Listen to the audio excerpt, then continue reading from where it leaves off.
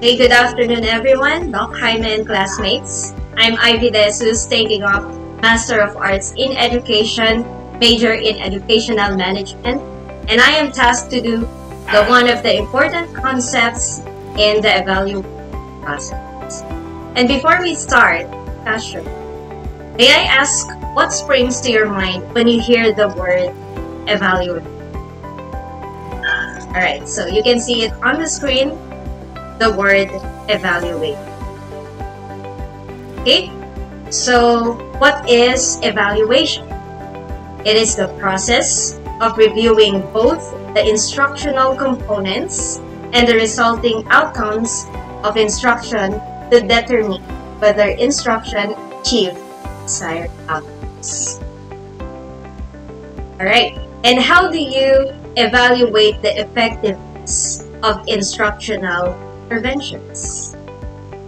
So what should we do? We have to conduct an evaluation study to understand how successful an instructional intervention has been in achieving their goals of the design instruction. So paano po yun i-achieve? Kailangan meron tayong purpose of the evaluation. So how are we going to do it?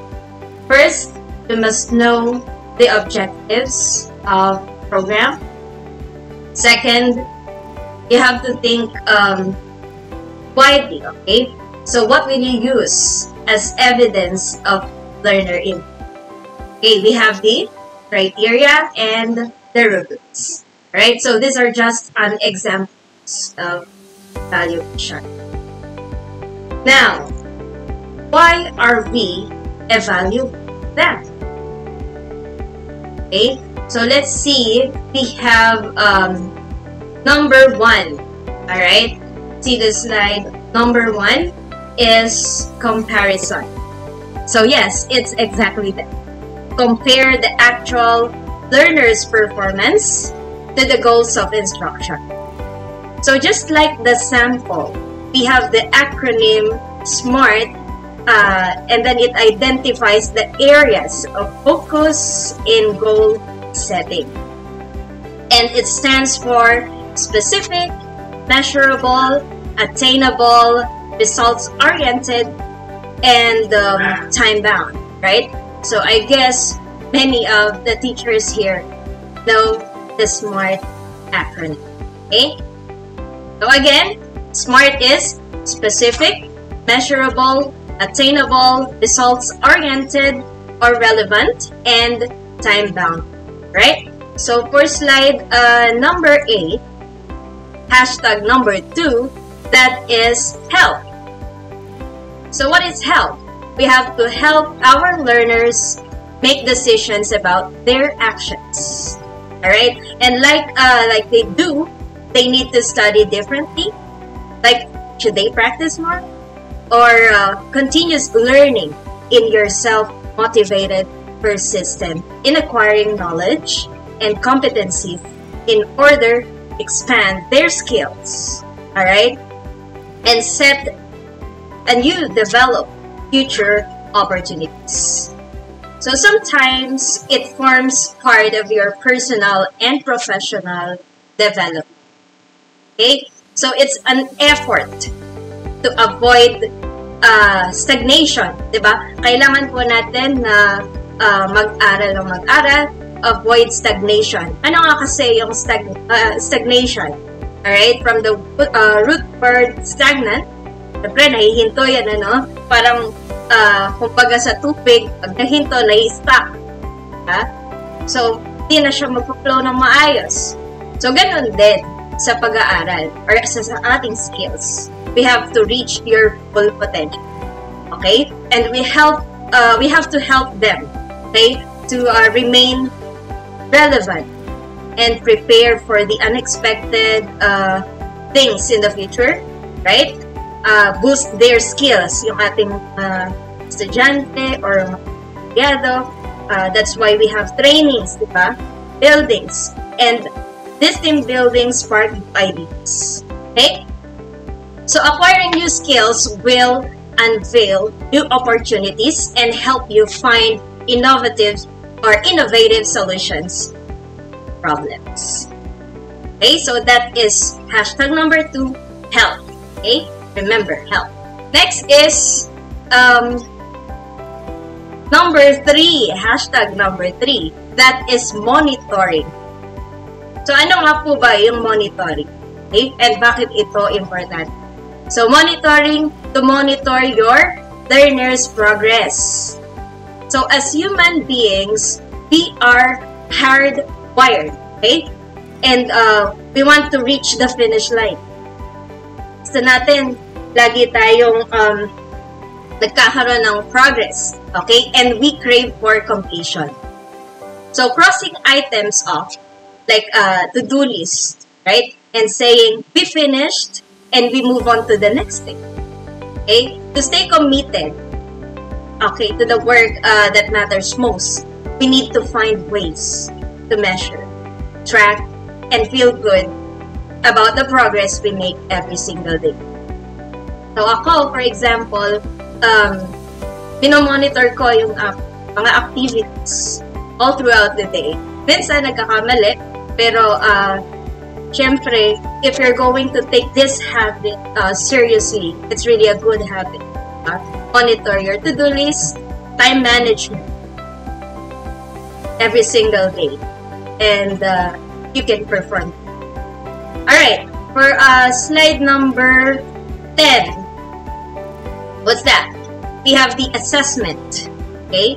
Hashtag assessment. Laging naririnig sa school. Assessment. Sa module, may assessment. Alright? So on the other hand, to assess your teaching methods and learners' background knowledge, so isipin mo, are they okay? Do we get the results that we need? Sa mga estudyante, naintindihan ba nila mga tinuturo? Diba? So, kailangan po ng assessment. Right? That's how important is it. Okay. So, after the assessment, anong mangyayari? We have the, what's that? Okay? So, that is revision. Right? Hashtag revision. Another one. Okay? You have to remind yourself to revise, okay? And we may need to revise the program after assessment. Next is number 6. What is number 6? Okay, on the screen you can see the word information, right? So information, to provide information for the stakeholders or directors or to the teachers, parents, you name it. Okay, you have the information. Okay, and as a teacher, you have to develop. Okay, develop. You have to determine the learner's satisfaction. Okay. So next is the development. Right, I was talking a while ago. So that is development, to develop the self-assessment in learners. And finally, what else? Okay?